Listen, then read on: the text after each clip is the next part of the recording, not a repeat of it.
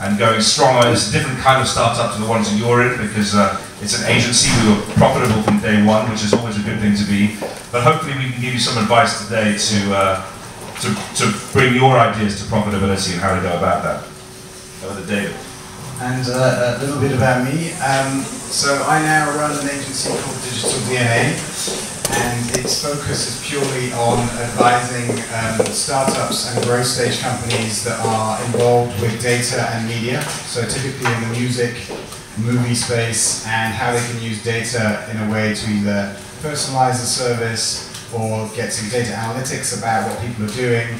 And within that, I'm working for about 6 different companies at the moment. One of which is owned by Peter Gabriel, but some of the people more at my age will know as a music legend. And the younger ones will go. There's 2 people that know who you're talking about. So we're working on media and the data that you can attach to media to apply to give it some meaning. So meaning tags, meta tags for media. We built an entire dictionary for this, and the applications that are going to come off it are either educational applications or games. So the first thing we're doing is launching a game called Picky Pick, which is all about guessing the meaning of pictures and videos based on what you're showing to you. So that's one of the projects. I work also for a company called Visual DNA that do psychographics. So they take what pictures you clicked on the internet to work out what kind of person you are, and then they sell that data to the advertising, to the DSPs, the advertising platforms, so that they can better target you with advertising. And I also advise, another thing I do is advise a trust fund called the Nominate Trust, which actually gives money to startups if they can develop technology that has a positive social impact. So typically on social problems, educational challenges, etc. So that kind of gives you a bit of an idea. And before that, because I've been doing this for 1 year, before that I was CEO of a technology startup for 5.5 years called The Filter, which was a personalization engine. And it powered things like Walmart, Orange, Warner Brothers, NBC.com, Dailymotion. So wherever you went into there where there was video and music, we would provide the recommendations and the personalized recommendations. So that's my background, and then before that I was working in media, so that's why I think I know a little bit about media and a little bit about data. A little bit about doing but today, I'm not going to talk to you about data, really. We're talking about innovation. Hopefully this will work, yeah. So I guess one thing I haven't mentioned that I do a small amount of is I teach at an MBA school in Bath in the United Kingdom. Bath is probably the 3rd best MBA school in the UK, not the first. But it does have a very strong international following, and there's 2 weeks that they do at Bath in the MBA, which is called the Entrepreneurship Week, where they put all the students into groups and they have to build basically businesses, real business ideas, and they enter them into a competition to get a grant. But also in some cases, if they come from outside the UK, they also win business visas, which are very important to them to stay and then develop their ideas. So the little thing I do in there is I do a module called Disruptive Innovation. And so what we've done here is we've combined some of the stuff, some of the theory that I teach, I don't really teach, that I talk about at Bath, with some of the practicalities that John's going to bring in. Yeah, how to make a bit of money. Yeah, that kind of practicality. Yeah, to pay for the MBA. Yeah.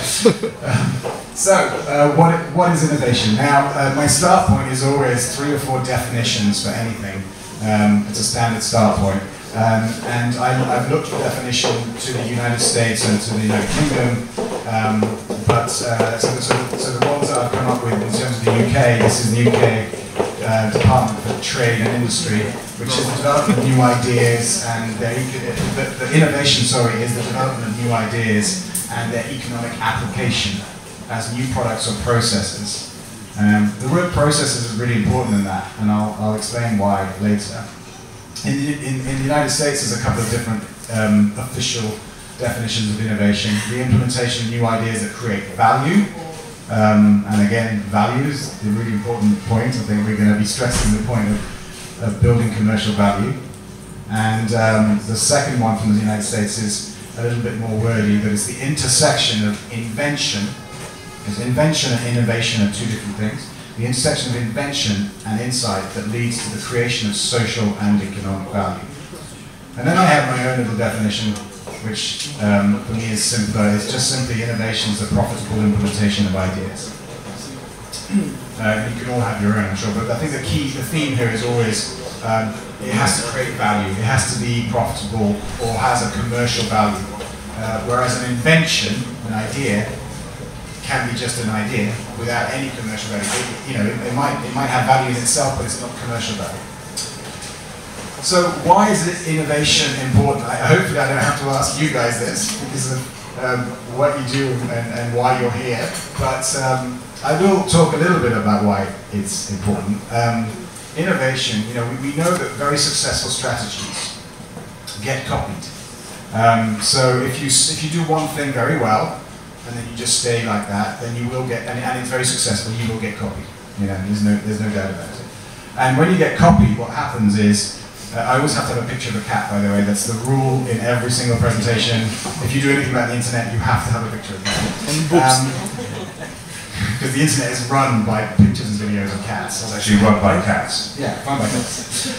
So what happens when you get copied is your margin, your profitability gets squeezed because you have to then compete on price and you have to compete on other things like that, which mean that you get squeezed. And so my point is that without innovation, you don't survive as a business. And I think this isn't a good picture. I don't know if you can see it so well. It's using a shopping trolley. That's about it. It's a good idea. Without innovation, the business does not survive. And the thing is, though, what I'm going to show you is that big businesses that are in established markets are designed to fail in the long run because they cannot innovate. And I'll explain to you why, which is why there's so much opportunity for startups. So, innovation is good. Why is it good? Well, it creates growth, it increases productivity. These are all the good things that you will have our Prime Minister and presidents of all these countries saying. It increases the economic wealth, avoids stagnation, and provides, actually, a good thing for consumers. Innovation provides better goods and services, usually at a cheaper price, because people are finding better ways of doing things, more effective ways of doing things, using technology to take steps out of processes.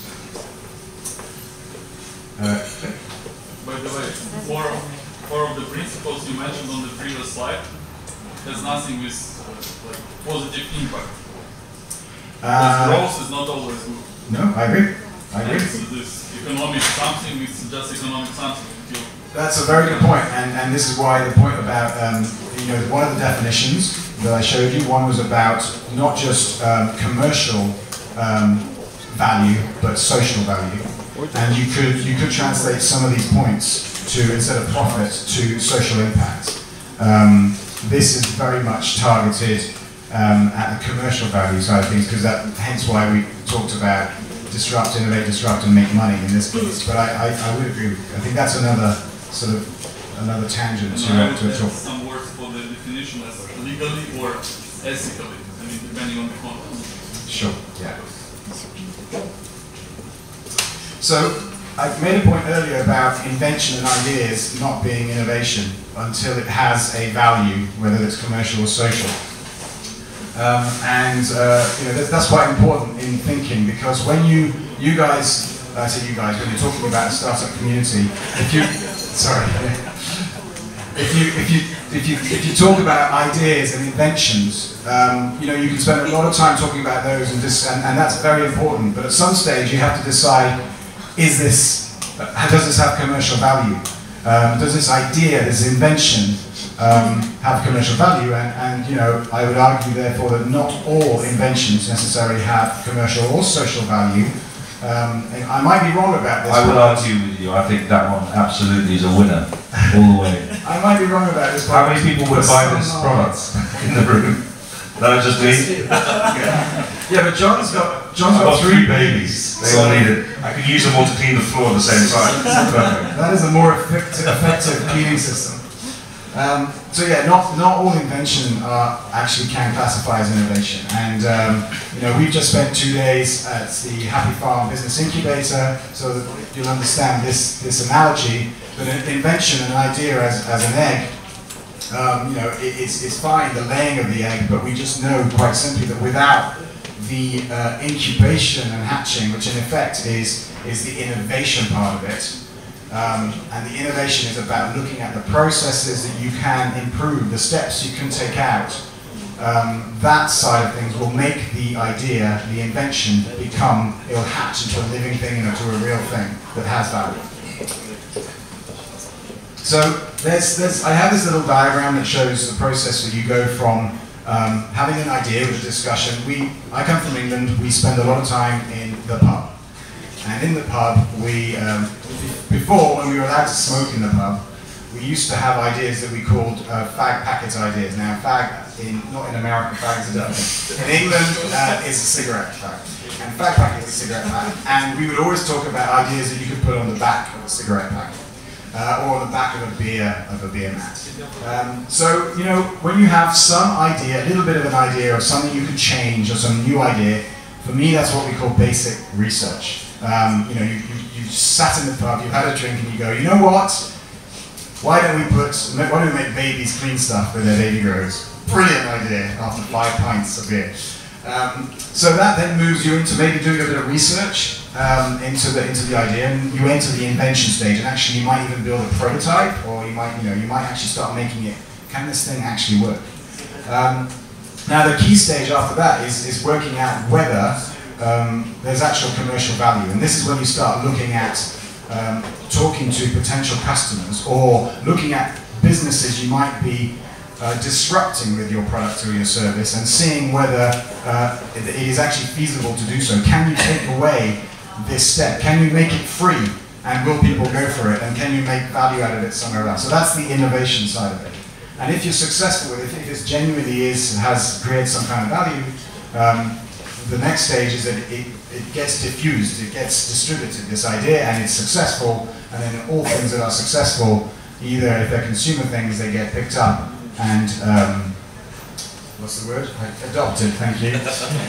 Can't see it all over there. They get adopted by consumers, and back to my picture of the little chap copying over his friend, they get copied by consumers, and you go all over again. So this is coming into the more theoretical side of what I talk about within disruptive innovation.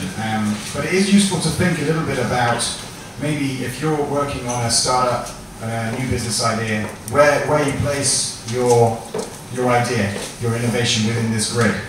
So what we have at the bottom is what we call domain definition, which is the understanding of the market, the domain you're in, and whether that is well defined, whether well understood, well developed. And everything to the right is more developed than to the left. And then the other axis is about the problem definition, which I'm sure when you have your own business, people have asked you, well, this is a good idea, but what problem are you actually solving? I'm sure everybody at Happy Farm knows that. That's what we ask. What problem are you solving, and for whom? And you go, oh, well, we're solving the problem of babies walking around not doing anything, and so they need to clean, right? So okay, you're solving that problem. Good. So that's the second axis, which is actually, can you define the problem that you are solving properly? And so, you know, the different types of innovation, in effect, go into here. So the basic research I showed you in the original, that goes down here, bottom left. The domain and the market is not that well defined. The problem is not that well defined. You're doing basic research. And typically, this is the area of academia, or people in pubs. Then you've got the hardest thing to possibly do, which is a market which is not defined, but a problem that is defined, and that's what's called breakthrough innovation. It's really hard to think of examples of breakthrough innovation. Some people might say social networking, Facebook is breakthrough innovation, and you could, in a pub, have a long argument about whether that is just disruptive, because it's disrupting the nature of talking to each other, of texting each other with another form of communication. I don't know, it's an interesting conversation.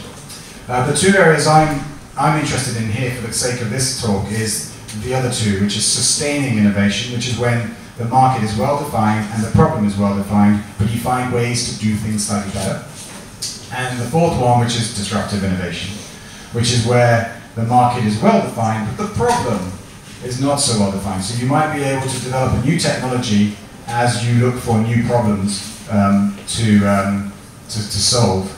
You know, might be that YouTube, when they started, they were kind of going, well, we know people watch video, but what they didn't know is, do people want to share video of cats falling off sinks or on skateboards? But now they know that that is definitely something that people want to do. So I have a few examples here of what is sustaining innovation and what is disruptive innovation. So this, we all know, you know, Gillette starts with one razor blade, and what do they do every year, 18 months, is they add a new razor blade. There. And actually the picture I originally had was photoshopped and it had 20 razor blades. It was much cooler. I should have done that one.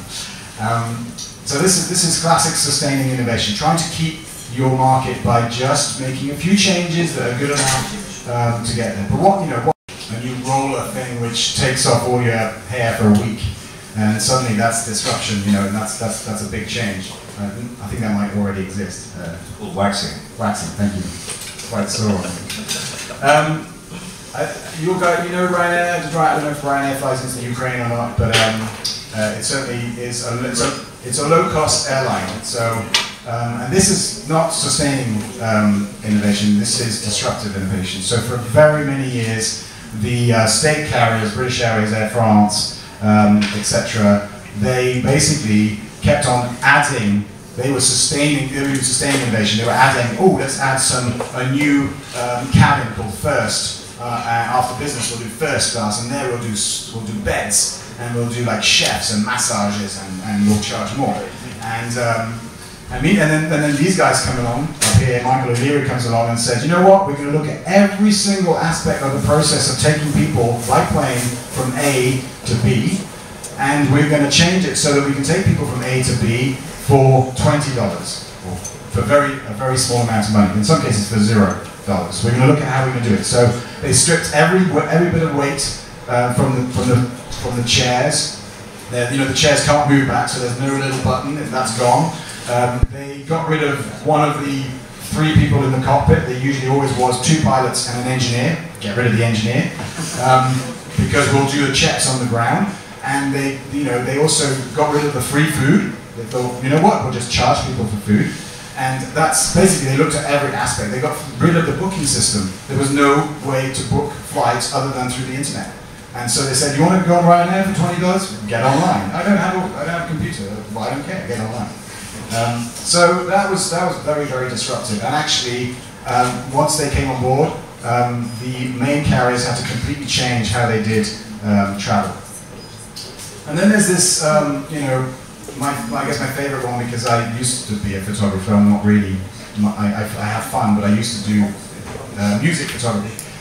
Is the whole story of photography. You know, there was the days when I was young, where I used black and white film, and I had my own dark room, and I developed my own pictures. And the sustaining innovation that this industry delivered was actually, they went, you know, we're going to give you different types of film, which is more sensitive and better ISO rating and better coating, and that's going to be cool. And then instead of going to your own dark room, you're going to be able to go to Walmart or to a supermarket and get your pictures developed overnight. And then it went from overnight to within 1 hour. Brilliant. Does anybody remember the 1 hour thing? Okay. No.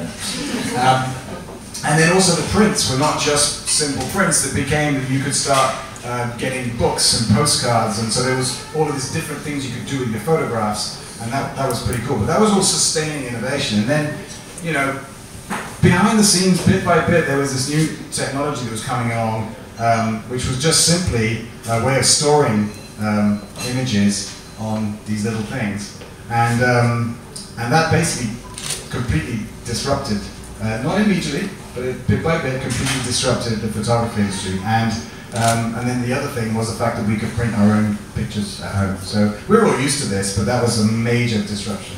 I don't know the exact, I don't know enough about the big names like Kodak, etc., but I'm pretty sure they're either out of business or they went through a Chapter 11 product, so yeah, okay. So, they tried to become a printer company and they failed out as well. So. Okay, so that gives you an idea of disruptive innovation, hopefully. The ingredients, this is a little slide about if you are in the business of innovating from a disruptive point of view, so looking at existing things that you can change, then these are the ingredients that you need within you and your team to be able to do this, which I'm sure you all have. But they're really important ingredients, and this is another reason why big companies fail, is they don't have these sort of ingredients within their teams. You know, you need to be very curious, you need to be open to diversity, because actually if you're very close to diversity, you don't see some of the things that you can change. You know, you need to have a lot of faith and confidence in just trying stuff and thinking that actually what is happening today, what we call the status quo, can be changed. And you know, you need to sort of, I guess the most important one is the one down here, and you've probably all been told this, you've got to be prepared to fail. You've got to have the will to take the risks and prepare to fail, because I don't know what the stats are, but it's probably something like 8 or 9 out of 10 fail. So, you know, let's fail and learn and get up again and do something else. So, innovation where it matters. I talked a lot about, at the beginning, about processes and how you look at attacking existing businesses, how you build your own business by attacking existing businesses. It sounds like I'm very aggressive. I'm not aggressive at all, but it's... So you have to look at the process, which is what the company does to turn basically 4 main things into value, which are the inputs. The 4 main inputs any business have is labor, so people. It has capital, investment. It has information, data, business data, and it has materials frequently. Sometimes it doesn't have materials if it's completely digital. And the process, which is this big processing machine, is actually the business. It's the business that works out how to make all these things into something of a greater value than the inputs. So, because if all those inputs are more expensive than the output, then that's not profit making, right? So, and the reason I point this out is that you can either improve the processes or you can change any aspect of the inputs when you're looking at disrupting. You know, when I talked about Ryanair, they improved the processes. They decided that instead of taking 3 hours to turn a plane around, they're going to do it in 15 minutes. And they worked out how to do it in 15 minutes. I don't know enough about the airline industry to know what elements they took out, but I assume they took out engineering checks, so they only do them once in the morning, once in the evening, so they don't do them when they turn around the plane, whereas British Airways did them every time. And they felt that was secure enough. I know, and there's a whole bunch of things that they took out of the process. So I'm going to talk a little bit briefly now about this is like the high-end theory. And if any of you are very interested in innovation from a theoretical point of view and case studies, I recommend this chap, Clay Christensen. He's written a book called The Innovator's Dilemma. And inside that book, there is a number of case studies, but the one which is the most the sort of is like a rock through the whole book is the case study of the hard drive industry. So a long time ago, back in the 60s, computers ran off hard drives that were, I think, 16 inches in diameter. And there's a bunch of companies that came along to build hard drives for that size, and their customers said, these are good hard drives, but we need the hard drives to have more space and to be faster in terms of read-write. And the company said, okay, we'll do that. And meanwhile, what they didn't do is innovate in terms of something very simple in terms of the size, the physical size. So what happened is other companies, other engineers came along and started building 8-inch, or 12, I think it's about 8 or 12-inch, can't remember the next one down, but smaller size hard drives. And the big companies, the market leaders who are making millions were going, we're not going to do that because there's no market for it. But actually, when they built these things for cheaper, they suddenly found that a market came along because these 16-inch hard drives were for supercomputers. But what they needed was mainframes came along and they needed smaller hard drives in terms of physical size. And so they got disrupted. The market leaders all died, and these new ones came along. Now the funny thing about the case study, and I'm not going to go into the detail of it because it can get quite lengthy, is this happened 5 times in the same industry, from 16 to 8 to 5 3/4 to 3.5 inch, and then we now have, like, I don't know, some of you will know better than me, that the hard drives you can have in phones, and they're just like flash drives are tiny, right? And each time the companies who are leading died because they did not innovate, because they did not anticipate that there was a market. And the reason I'm giving you that example is I can then talk about the 5, I guess, key learnings that, or rules of disruptive innovation that Clay talks about. The first is, because companies depend on their customers and their investors for resources, they have to focus on the needs of those those customers. So if the customers are the mainframe computer, and not these upstarts that are doing, the customers are the supercomputer and these upstarts doing mainframe, they're not going to worry about what they need. They're going to ask their customers, what do you need? And what they need is, we need more storage space and faster in and out. And that's all they would focus on. They wouldn't focus on smaller size. And it was the same for with the desktop computer. The companies that delivered 5 3/4 inch, they didn't think about the laptop and the notebook computer, because they thought that's going to be for small numbers of people. It's not us, and they were wrong. So that's. I want to raise customers from this slide, because there are a lot of startups that became companies without financing from the customer, from 0 point. Yeah, no, I'm talking about companies who are established, not startups. So this is the rules about why big companies get disrupted. This is not about startups, where they start from. Because I agree, a startup does not necessarily have customers at the beginning. So, but big companies that are well established listen. If they're doing their job properly, they listen to their customers. Because that's what you teach them. It's like you go to MBA, listen to your customers. What about Steve Jobs? Yeah, exactly. Well, Steve Jobs is absolutely one of the key exceptions. You're absolutely right, because he was prepared, and I don't know how many of you read his book, the biography, the official biography, but you just realize how many risks he took for potentially killing parts of the Apple business to actually bring a brand new disruptive innovation. He destroyed his most profitable business to create a new one. Yeah. But it's been on your slide from this corner.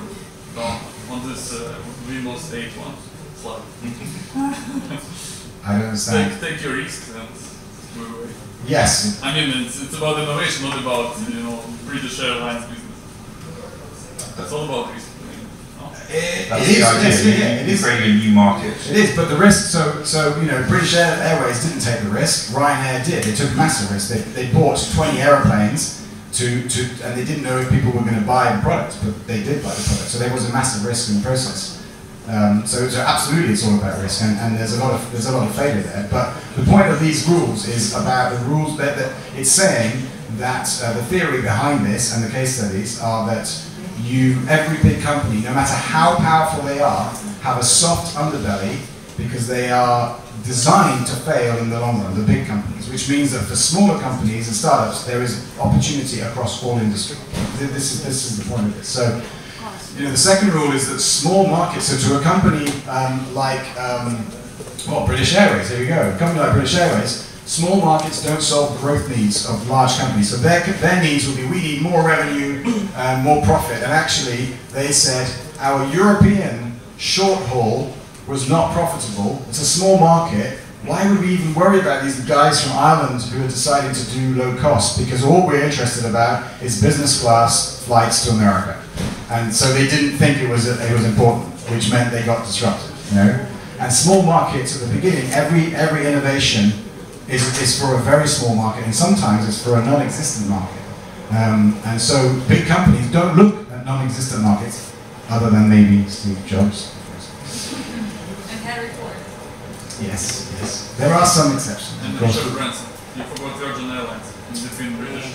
Yeah. It was a disruptive. The same strategy, but with better branding. Yeah, I think that was better more of a service. sustaining innovation rather than a disruptive one. But yeah.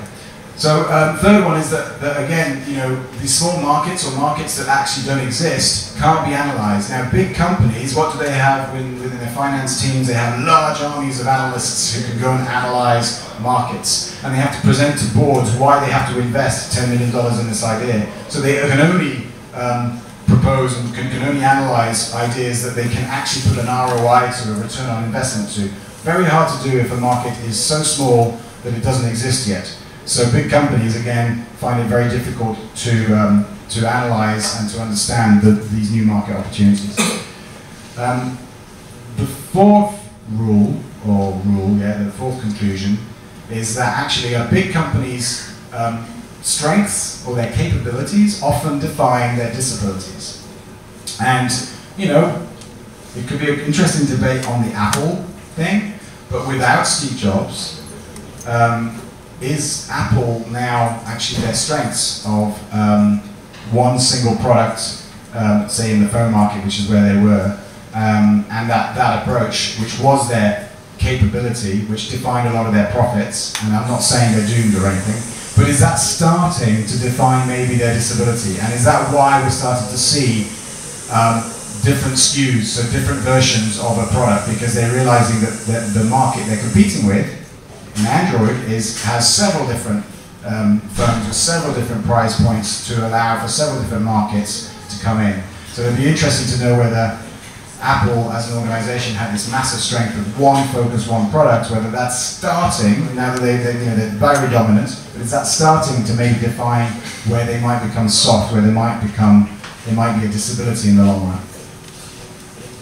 And the final very important conclusion or rule that Clay comes out with is that technology supply within companies that are looking at sustaining innovation comes to a point where it often outruns the market demand.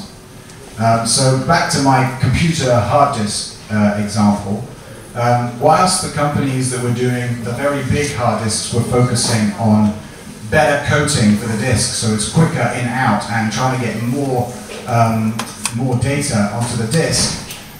They did it so much so that they got to a point where they overserved the market. The market going, well, we don't need it to be that much faster. Actually, what we really need is, now we have these smaller computers, we need it to be smaller. And they go, oh, we haven't done that, you know. So technology supply often, because companies are constantly trying to improve on it, will often come to a point where it becomes much more than what the market actually needs or wants. And that's where the opportunity, again, for disruption comes along. So, but just to, I guess, make the conclusions from Clay, from the theory of the Clay Christensen innovator's dilemma, is that good companies seek to serve their customers, that's what they're designed to do, and serve them well. So this is one of the reasons why they are, you can actually disrupt them. Customers demand things to get better, faster, and more effective, so they focus on that. But then companies improve their products so much that often they then overserve the market.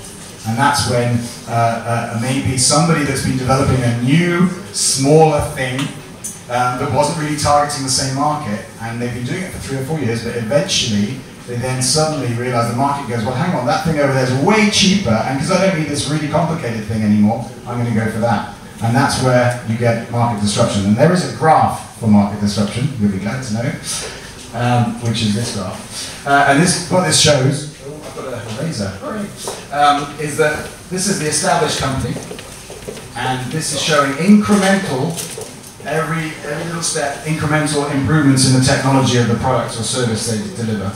And this dotted line is what they're calling the performance of the technology that customers are prepared to utilize it. That's what they feel is good enough. So they do this. They keep on sustaining this innovation, and the pace of technology progress is such that at some stage it actually goes over what the market might want or need. And for quite some time, they might still be able to maximize that.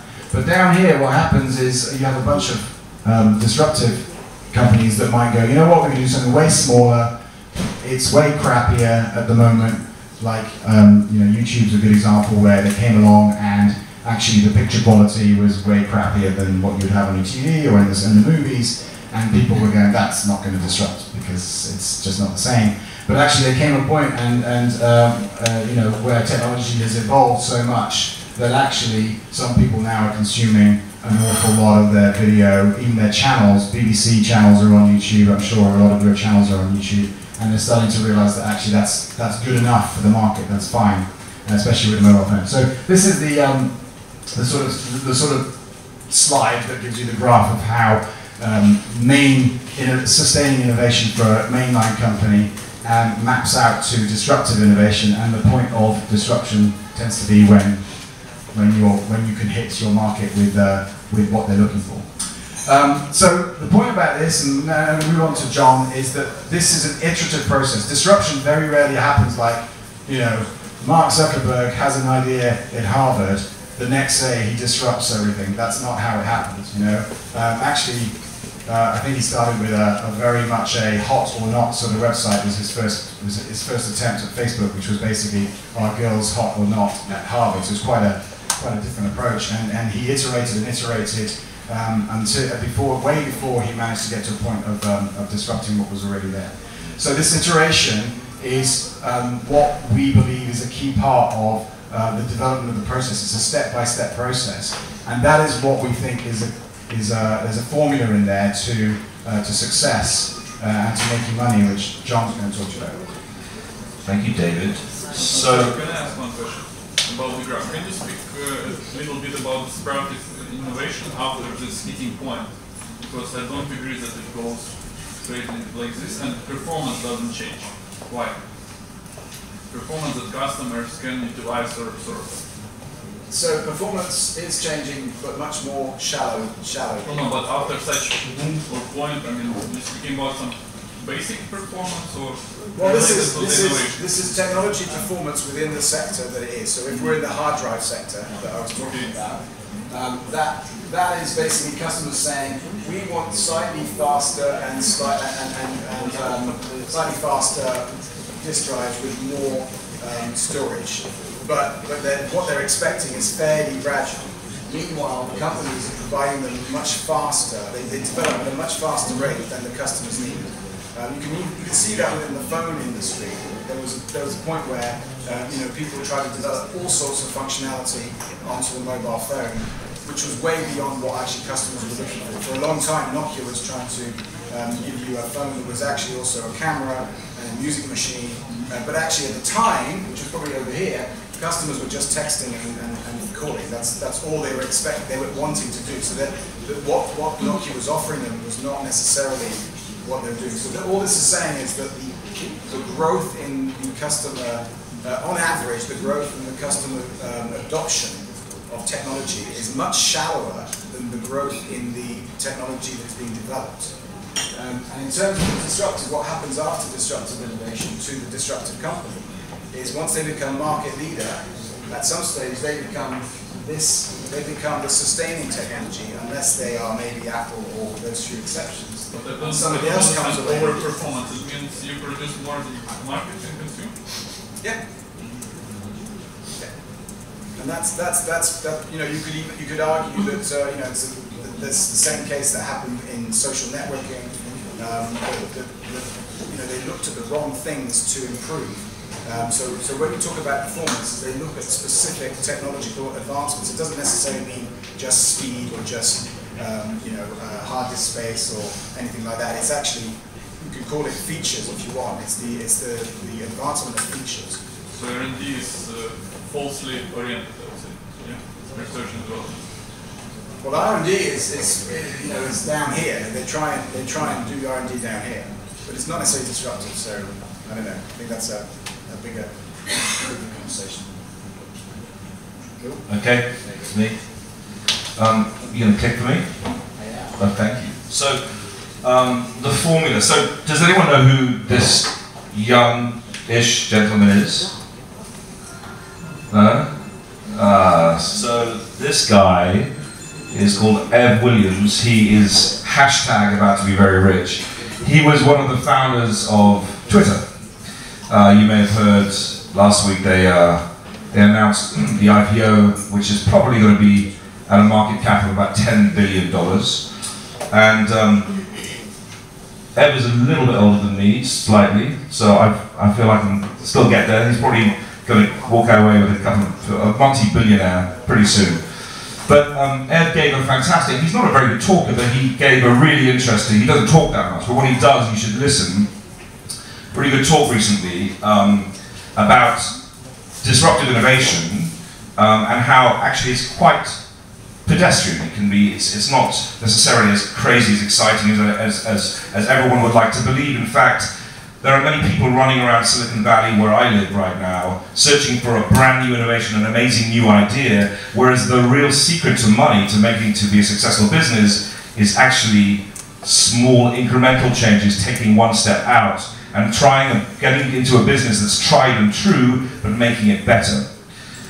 So he spoke about the internet being a giant machine that's designed to give people what they want, and that is absolutely true. I mean, I think that to the next slide. You know, we often think that the internet enables you to do new things, but actually that's a bit of a fallacy. It's not doing new things. In fact, we've always done the same things. The internet's been around for 20 years, so 20 years, only in 20 years. What we were doing, what we've learned in that time is actually, all the internet does is enable us to do the same things that we used to do, but more conveniently. That's the trick. So we used to go shopping outdoors, actually to stores. Now we do it online. We used to go and talk to our friends and have coffee with them and maybe some drinks. Now we chat with them by Skype, Facebook, whatever. So it's a more convenient way. We've taken out certain steps, you've taken out the middleman.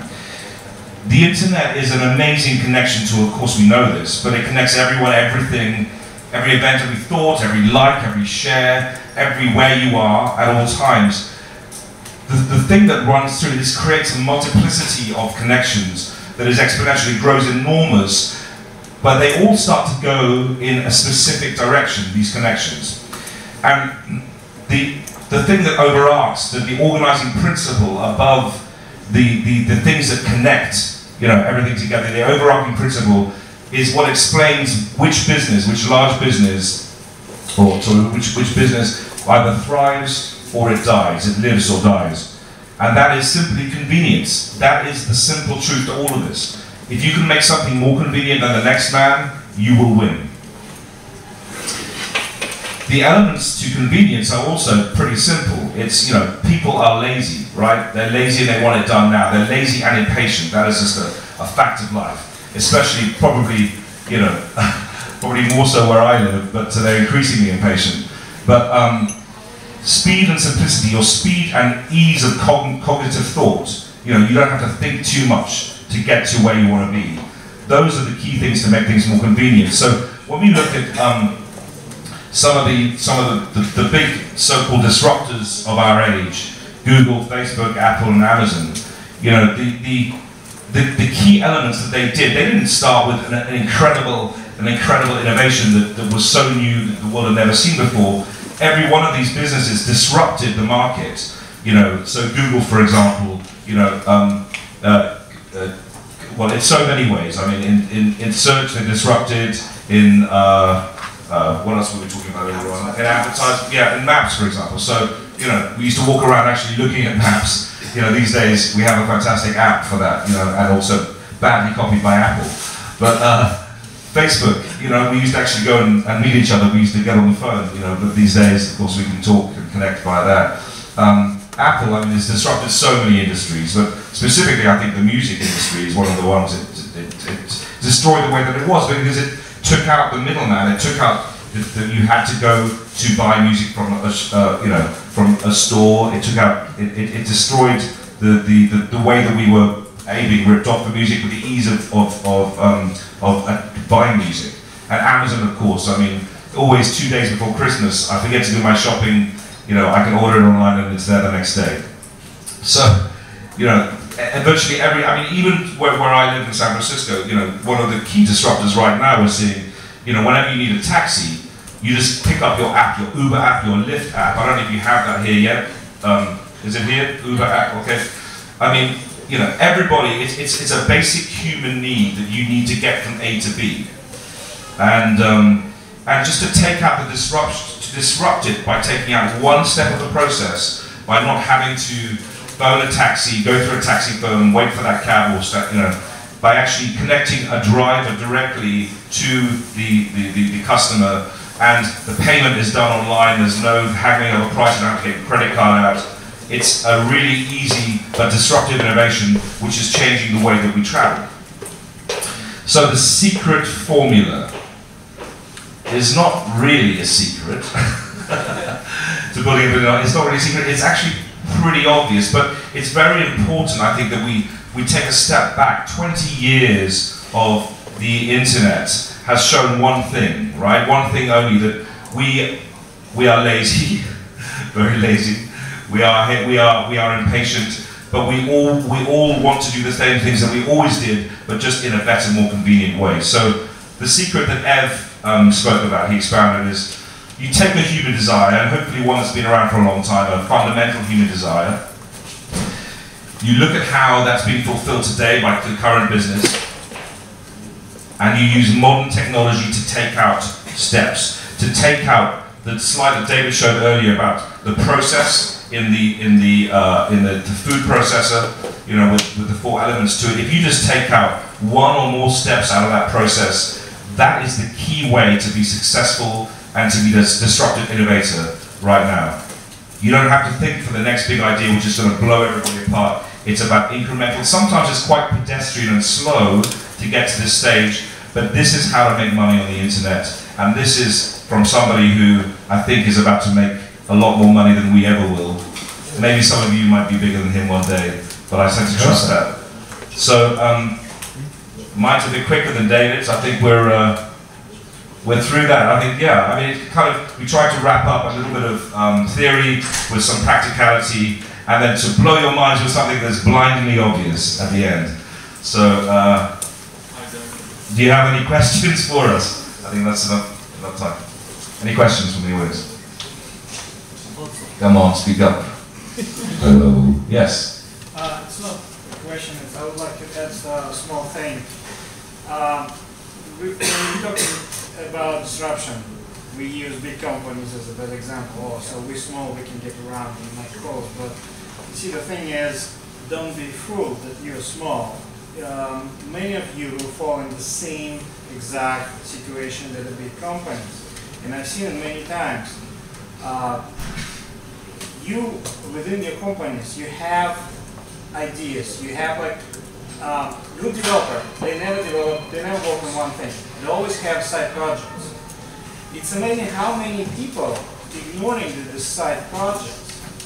And I've seen a situation when companies had actually golden, piece within the company, and they didn't even know that until the guy left. So my point is, look at the big companies and don't do the same thing. Look around, look at the small ideas that you have, that some guys that working in some dark corner that you keep there because he's somebody's relatives and you just doing charity. I've seen the situation, the guy actually developed artificial intelligence this way. And I'm still sorry I couldn't use it because by the time I saw this thing, the guy just left for like year-long vacation. And people he worked with, they didn't even realize that. Yeah. I agree, and actually the case studies of the hard drive industry, each time the development of technology for the smaller hard drive came from engineers, from the market leaders, who were trying to tell their bosses, you should develop the smaller one, and they were going, we're not, and they left and set up their own startup and disrupted the company they'd just been working for. Each time, it's been the same. So you're absolutely right. Yes? I have 2 questions. Coming from financial sector, and I find that, because the latest slides you showed, is about fulfilling something better than it's now. And in many points, I see the state is obviously the wall we should break or avoid or whatever. I mean, we financial guys invented offshore zone, money laundering, and using it nowadays. And most of the even Skype, I mean, they use all these tricks and cheatings. I would say cheatings because it it's really flowing money from the state where we are, not paying taxes on the grounds they've been based and people are coming from. Outsourcing is also a bit of cheating because money flows whatever, but they don't come to the destination point where it's right. I mean, you're coming from UK, but you're doing business in USA, but probably paying taxes in Cyprus, whatever. I mean, how do you think this technology would develop through Visa, through MasterCard? Because you're coming from media, and mainly the issue is how to pay for the song in internet. How the guy sitting in the car in Ukraine would pay, and that's why Google Music is not here.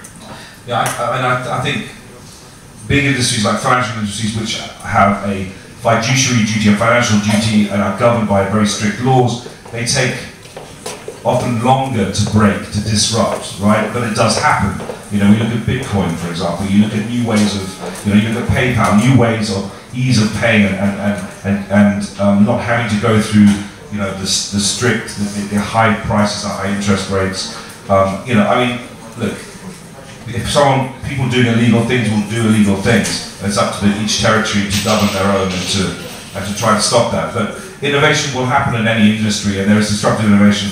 Finance industry is a bit more difficult because it is so specific to each country, and they all have different laws to govern it internationally. So there are tons of opportunities. I mean, all the time, that there are new ways. We see local banks opening up in America, which cater to you on a personal basis, because Americans were so sick and tired of phoning India all the time to get their information, right? So there are ways of just taking out a step, or even adding. The thing is, sometimes disruptive innovation can be adding things that the market requires. It's just finding the right mix, the right balance, and being there early. So. Yeah, I just think, there's a lot of things in your question, because there's financial services and then there's payments, which is obviously part of finances, but the entire online economy depends on some form of payment system. So I think there's that has been a process that has been on, there's been quite a lot of change, even people are texting money to each other now in the UK using their mobile phone bills, so they can take money from their bill and put it back on their bill.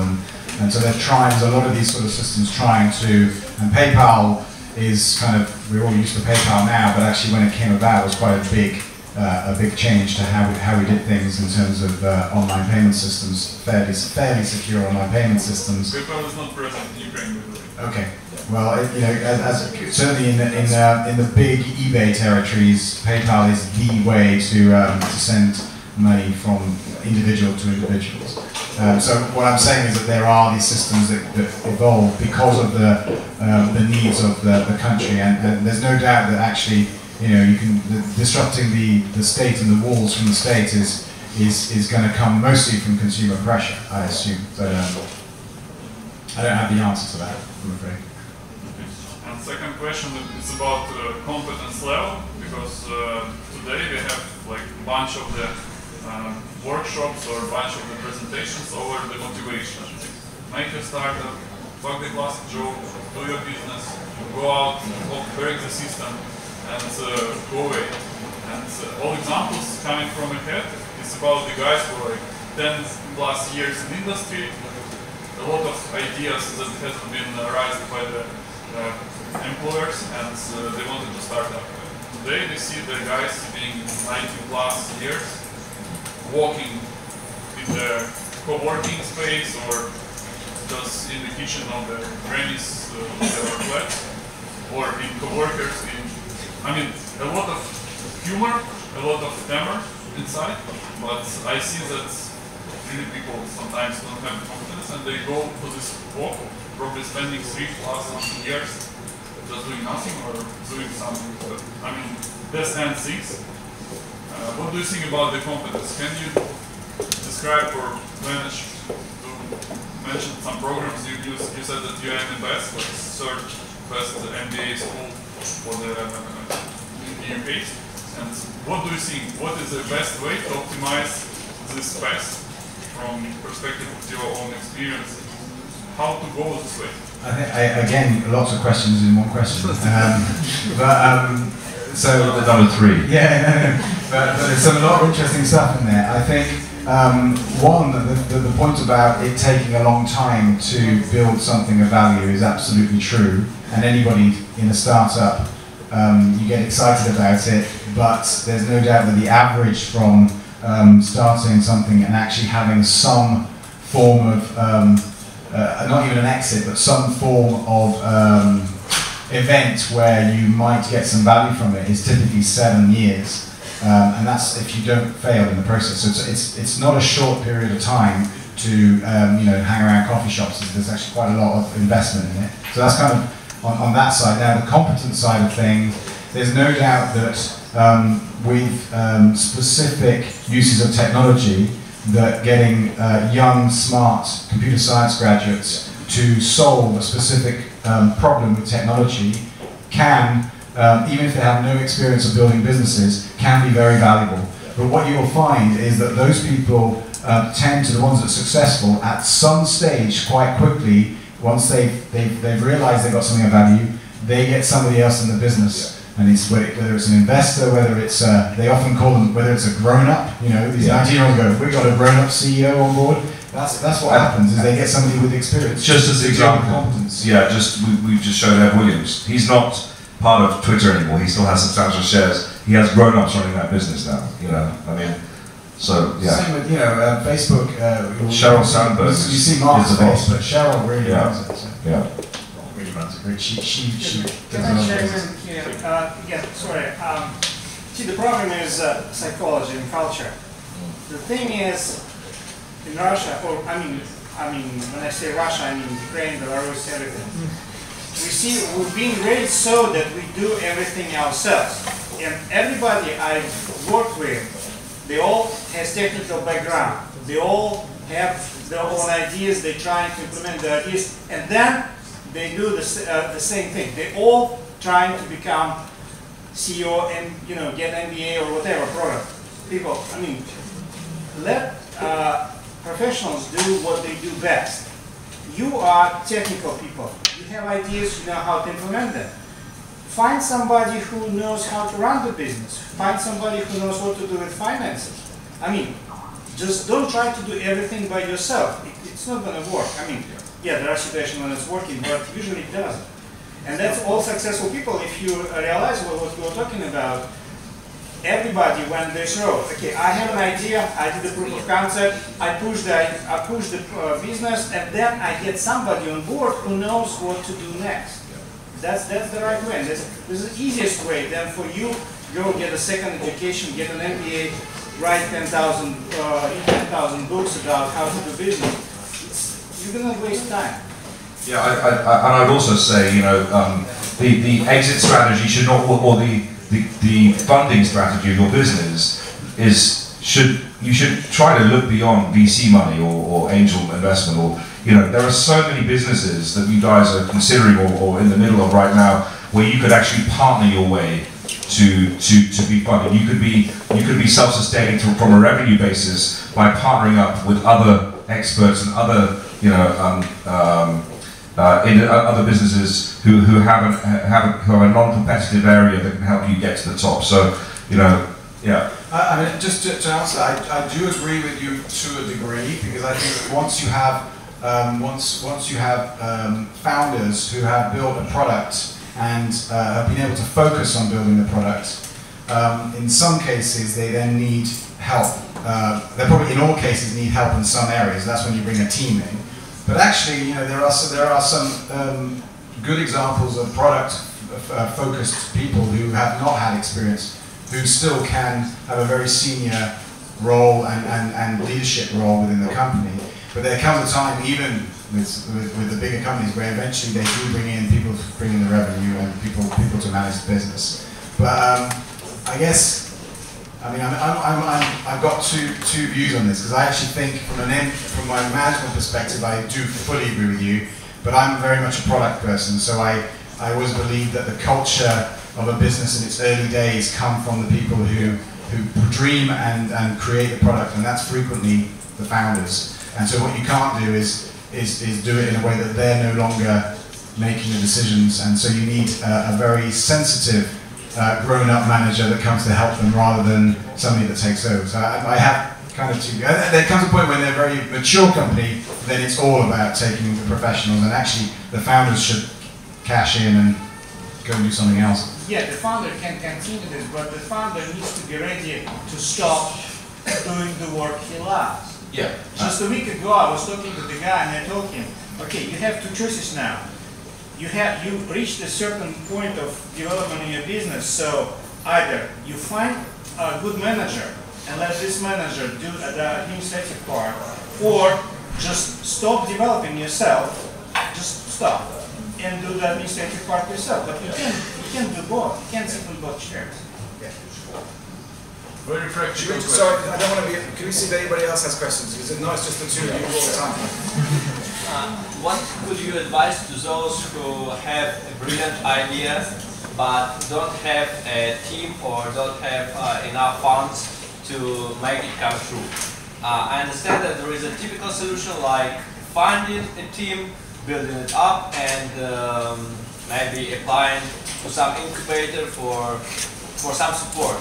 But is there any other efficient solution and maybe the cheapest one? Yeah, so for founders with ideas that do not have technical skills themselves, it's always a bigger challenge than for founders that have technical skills. So there's no doubt that if you did some form of computer science or you have got an understanding of programming yourself, the early stage of being able to yourself build your product or your prototype is way easier. So there's no easy answer, I'm afraid, to this. I've been asked this so many times by the MBA students going, I have this genius idea. No, I don't know how to build it. Is you have to find somebody who you can sell your vision to so they can get excited about it, somebody who's technical, and you have to get them on board so that you become a founding team. And not necessarily find a whole team, but you need minimum of one technical person within the founding team. If not, you're going to end up going to try and raise some funds to use an agency to build your site. Not a good idea, And so my view is always network within these sort of environments. And if your idea is genuinely one that is going to fly, you will be able to sell that concept to somebody who will go, you know what, that sounds like a really good idea. I'm going to help you at least develop the first bit of the prototype. And you might have to give him some equity or her some equity in the process. But I'm afraid there's no easy answer. The advice is always get a technical person on the founding team as much as possible. So is it correct that you advise to find at least one person who I can sell this idea to, and this person should have a technical background, and that should be a good beginning, yeah? Yeah, they'll probably want more equity because they know you haven't got the skills to develop it, but share. You need to share at the beginning because everyone has great ideas. Everybody has a great idea, trust me. And to actually make it reality, that's where the magic really comes. Thank you. I love your presentation, but back to the topic, innovation disruption and incremental innovation. What would you advise for middle-sized companies? Well, startups don't have no innovation, right? But when the startup grows and becomes a middle-sized company, what would you advise, would like to give to such a company in order not to stop innovating and so in order not to end like other big companies? I'll start with that. I think any business always has to have iteration and sustained innovation. So as soon as you've disrupted and you are on your path, then you are the company to beat. You still have to run as fast as possible, and you have to still have sustained iteration. There will come a point where your product serves no purpose anymore, I'm afraid. It doesn't matter how much you innovate, there will come a point where you have to either disrupt yourself with something else and be brave enough to do that, or just cash out and make sure you've made the money while you can, but nothing lasts forever. So, at that point, always iterate, but focus all the time. I mean, the key is to focus on what really matters and not overkill it. Yeah. Yeah, I think there's the piece of advice I would give is I guess it's two parts. It's one is cultural. I think there's a lot of companies that are very aware of this issue. This theory that I'm talking about is not my theory. It's kind of well established that big companies or even medium companies can be disrupted. So I know of a small company called Facebook, which I've been to a few times. Luckily enough, I know a few people there. And there's a cultural thing within Facebook which is very much from Mark Zuckerberg, which is we are only just starting. So everything about the company, even their new fantastic campus that I went to, is never finished. The walls are not painted. It's just cement. And whether this is just gimmicks, I don't know, but culturally he has got a really strong understanding about he doesn't want to be disrupted. He knows that, so he tries to get everybody to think we've only just started, and we are in the process of innovating this. So that's one example. There's one bit of advice: is make sure that your culture, even if you're in medium size, is all about never being satisfied with what you have, always being prepared to almost disrupt in a way yourself. Just to add to that, David, and equally, as many of you know, I mean, at Google, on a project or an idea that has nothing to do with your job. So that's a cultural, enforced cultural, sort of state of mind, which always means that there's always going to be innovation, and you're always looking beyond what you're currently doing. Yeah, and so the second thing is, other than culture, is giving time. It's funny, we haven't rehearsed this, but is giving time to people, or even separating out from the main. So if your business, the main business, but you want to explore whether there's any way to disrupt it, you separate out a team of people almost with the mandate to disrupt your existing business. But that's a very brave thing to do, and not many people do that. But that would be my other advice: is almost, you have a bunch of four people in the basement, and you go, kill us, find a way to kill us, because once we learn from you how you're going to kill us, we will then hopefully avoid that from our competitors. But it's very hard to do. So the point here is every disruptive innovation comes with that, and you have disruptive stuff. Every successful disruptive, eventually becomes the main company or the main business, and you get a soft underbelly which will be disrupted or can be disrupted. It won't necessarily be, but it can be. Well, and your business can become something completely different. Look at IBM. It's a completely different business now than it was 30 years ago. It got severely disrupted, and it's actually thriving now, but in a completely different way. Nokia. What are Nokia doing now is they got disrupted. And they're deceased, not disrupted. Well, they're now trying to work out how to, disrupt other people, but it's different. We done? No, I have one more. More questions? Yes. He wins the gold star. Maybe you already mentioned it in the Happy Farm, but to make some long story short, just tell what you're looking here. Maybe there are some start-uppers, but they don't have proper English to speak out, but maybe they have bright ideas to sell to you. Or who are you and what you're doing here? And whether you're angel investor, equity investor, or just looking for inspiration and then returning back to doing it on local grounds. I mean, as a career, I'm not an investor. I mean, we have investments by business in other businesses. We're always looking for new ideas. We're here now to work with Happy Farm and mentor some of the great talent you have in the Ukraine. It's my second time here, and I've been unbelievably impressed with the work ethic, with the skill base that you have, and I think it's just, if there's anything that I can bring to the party, it's just a little bit of maybe an older head with a lot of business experience in a variety of businesses, to try and mold that. But of course, we work in a field where, especially in Silicon Valley, where we know a lot of investors, and we're always interested in new ideas. So come talk to us. Any field at all. I mean, I specifically have a lot of experience in media, and in app development and in working with big brands. But I've heard some amazing ideas at Happy Farm, and everything from really great big data ideas to to new disruptive technologies in the art world, for example. But anything that clearly has a problem that's being solved and a really good solution to get to it, always interested. And for me, it's probably two things. I mean, if I could make a living from working just with startups, I would.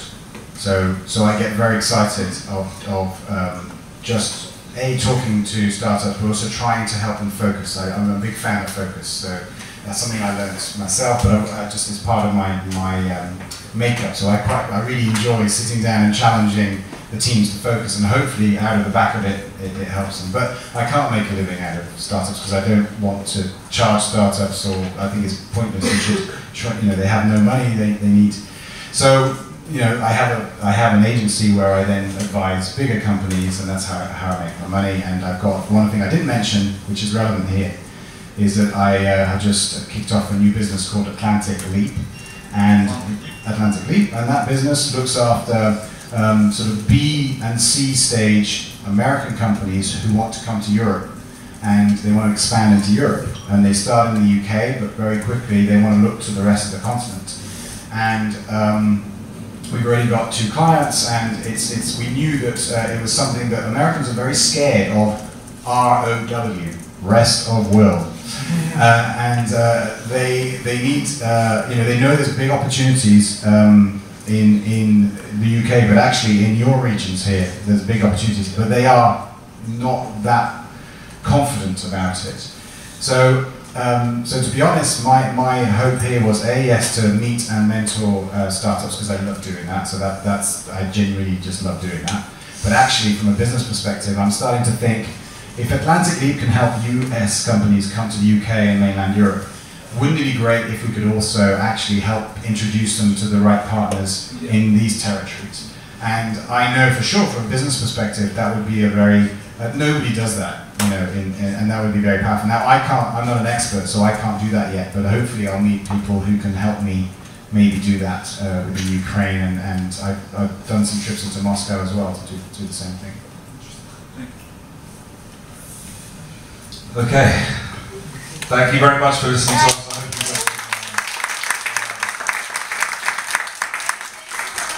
Great presentation, inspiration, and of course, great evening. Thank you so much.